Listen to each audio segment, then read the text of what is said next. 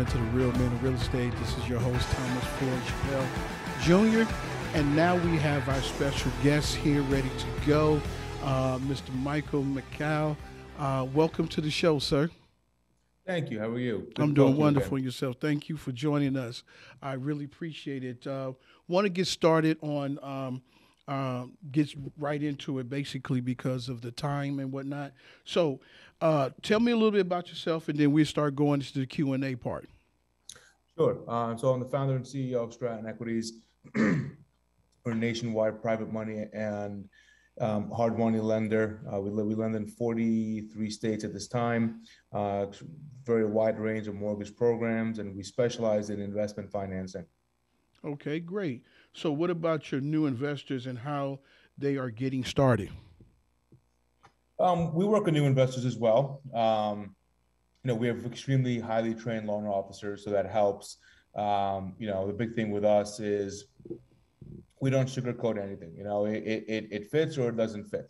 So unlike a lot of other companies, not to name names, they might drag you through. With us, our loan officers are trained in the first 10, 15 seconds to know if the deal might fit, if it qualifies, it doesn't qualify.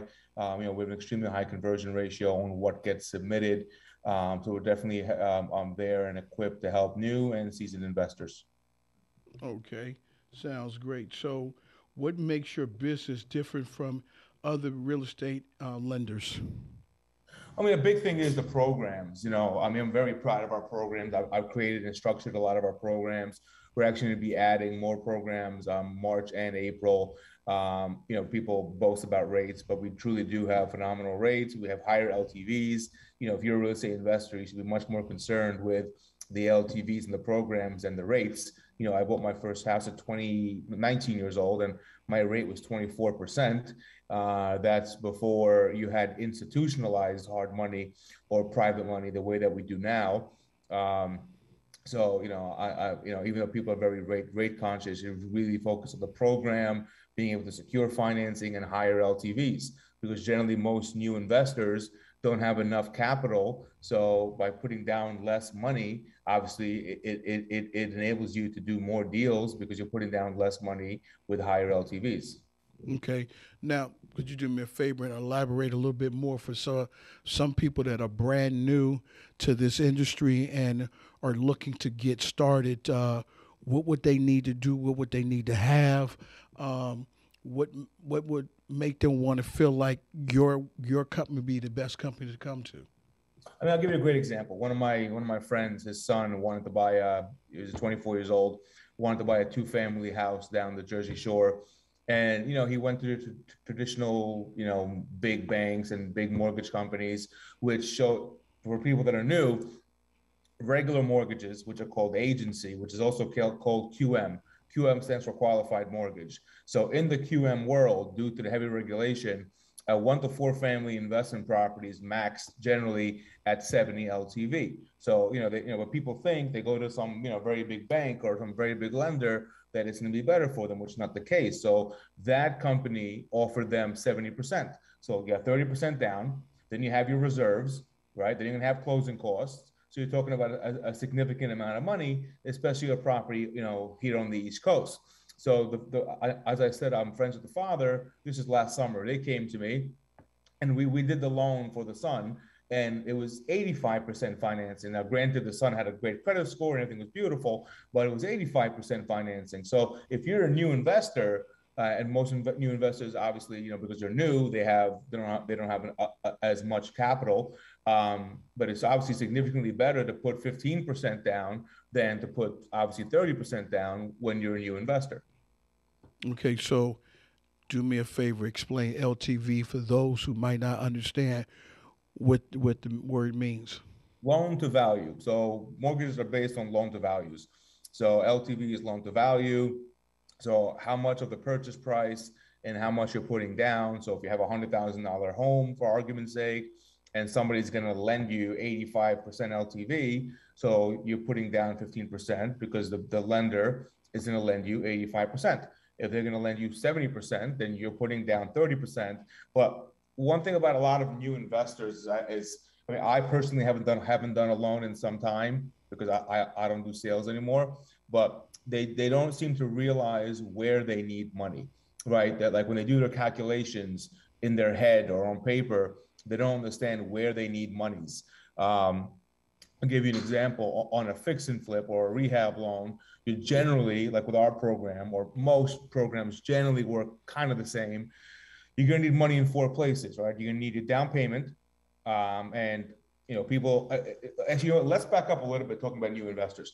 You know how you always see advertisements, right, for like lenders. And Yes. then generally, like when you see a car advertisement, people offer like, the best deal at the lowest rates, and they kind of put it together in their head. So when you see an advertisement, and I see it all the time, showing like 90 LTV, and then it shows like the lowest rate, that's the advertisement stating it can go up to 90 LTV and the rates start at X. For some odd reason, people put those two things together and they think you're going to get the highest LTV at the lowest rate, and that's not how it works. So obviously, the higher your loan to value goes, the higher your rates are going to go.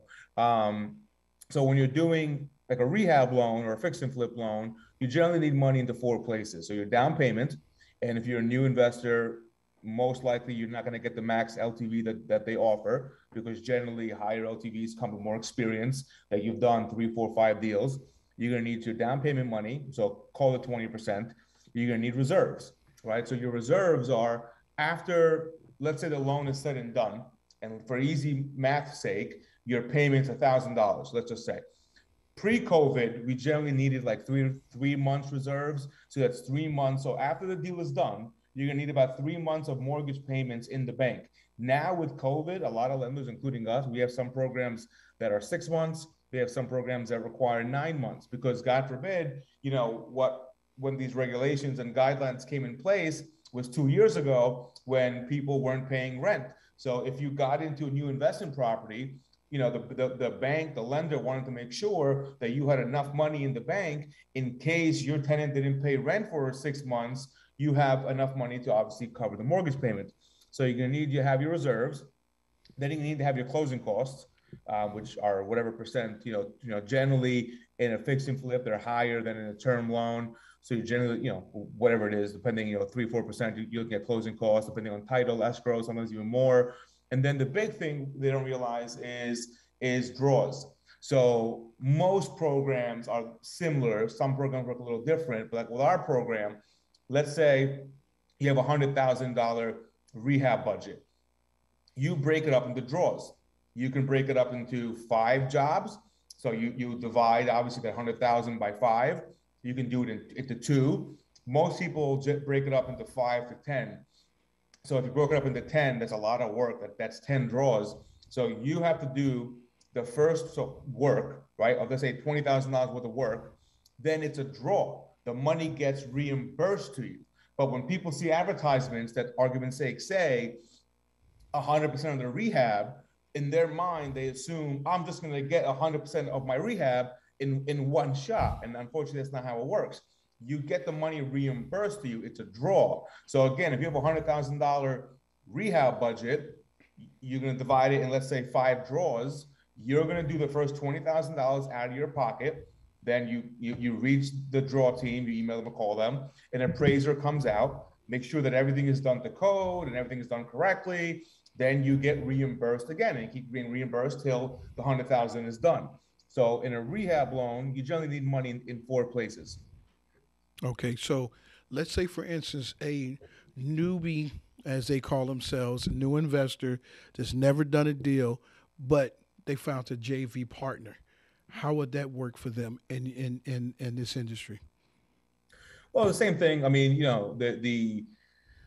the main partner who's going to be the person that's done more deals, and that's generally how it works with a JV partner. Is the JV partner has done more deals, because what people don't have to realize. I mean, again, I'm talking about our programs, but most of them are generally structured kind of the same. It's how many deals have you or your LLC that you own been on the HUD for the past 36 months. So, and then you get people that say, well, I did this, I did that. If you're not on the HUD, it doesn't count.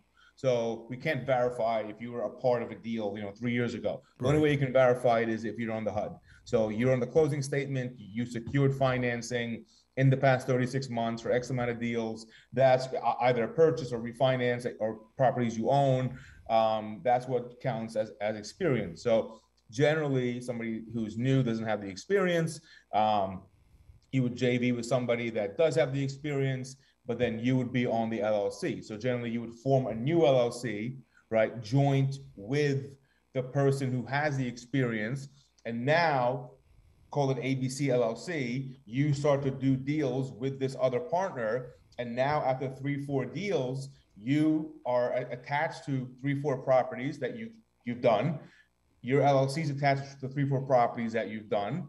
Hopefully now we've had profitable deals, and now you have more money in the bank. And then after 3-4 deals, you've learned, and now you can kind of go on your own. Okay. Because, see, I have a real estate investment club, which is called Black Inland Empire Real Estate Investment Club. And I come across all different types of people in the industry. And one of the main things that a lot of newbies ask is that they sit back and watch these ATD programs and they say, well, they don't get it. I want you to answer that when we come back from commercial break. So, ladies and gentlemen, we will be back with Michael. Thank you. This is the Real Men of Real Estate.